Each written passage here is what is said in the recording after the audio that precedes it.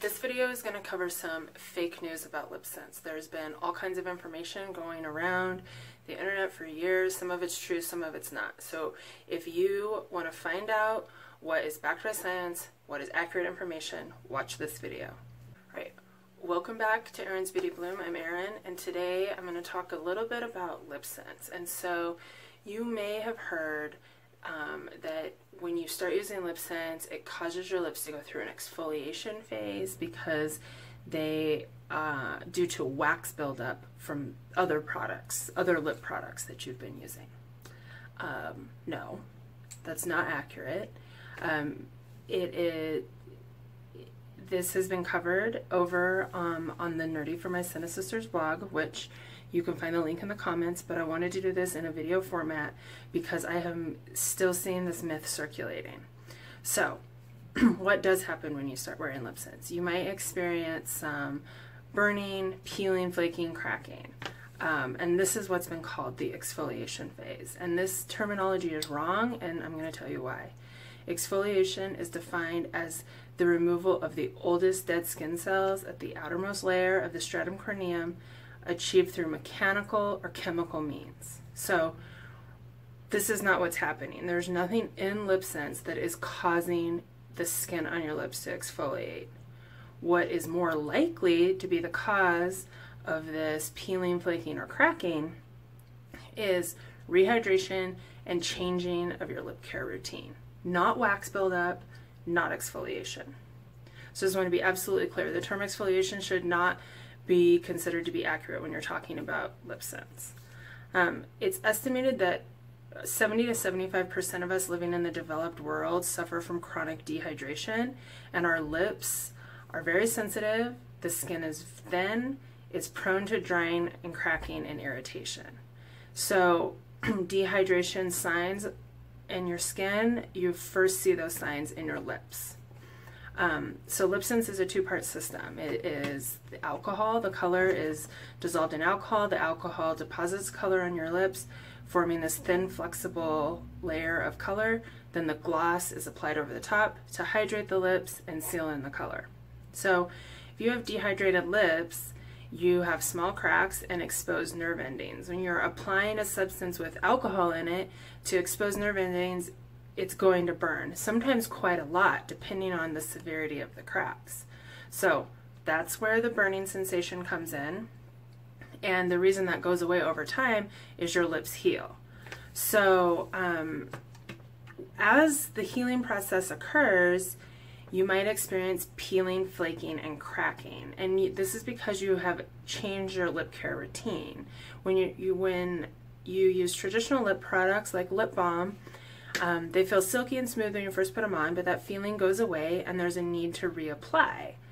And this is most likely caused because those products, while they seal moisture in, they prevent your lips from losing moisture from the inside out, but they also do not add moisture to your lips. The ingredients are not providing additional moisture to your lips, and this creates a cycle of reapplication. And many people joke about being addicted to lip balm, but there is plenty of anecdotal evidence that suggests that people are using it habitually. And if you stop this cold turkey, just like any addiction, you're going to experience some effects. And so they're going to be different for everyone. So if you have used LipSense and you didn't like the results, but say somebody else you know, your mom or your friend, used it and they didn't have much of a change in their lips, it's just because it's going to be different for everybody. The related myths to the exfoliation phase is something that I've heard quite a bit of, and it's called, it frequently sounds something like, you can't use any other lip products while you're using LipSense or you'll start the exfoliation phase all over again. This doesn't make any sense. This goes back to the idea that wax is building up on your lips, which we know that's not true. If wax is building up on our lips 2 or 3 years into wearing lip balm, your lips would be an inch thick. So that doesn't make any sense. You're not going to start the exfoliation phase all over. If you wear lip balm on a day that you don't have LipSense on, it's not going to matter. If you wear lip balm while you're wearing LipSense, simultaneously, it will reduce the wear because that lip balm hasn't been formulated to be worn over LipSense. It will break down the color. But that's a totally different thing than affecting wearing lip balm one day and wearing LipSense another day. There's no issue with that. It really comes down to hydration. As a field scientist, I don't wear LipSense when I'm working many times, and if I'm hiking a lot and it's hot and maybe I haven't been drinking quite enough water, I'll come back home, I'll wear LipSense and I'll notice it doesn't stay as long.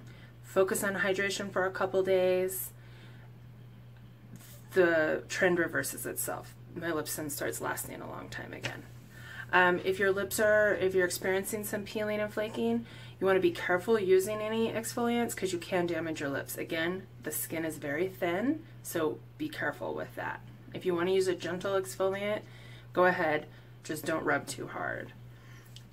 So in conclusion, if you're a Synergence distributor, do not continue to spread this misinformation about LipSense. There is no exfoliation phase. Wax does not build up on your lips. Encourage hydration and ask your customers to reapply the gloss. There is going to be a different wear time for different people, but it's not because LipSense is causing exfoliation of your lips. So I just had to get that out there. I want this video to go viral, so share this on your page or talk about it because we need to get rid of this myth, because it's probably scaring people away from trying LipSense when in reality there is nothing to be worried about. So please like, share, and subscribe, and you can find me on Instagram and Facebook at Erin's Beauty Bloom. Thank you.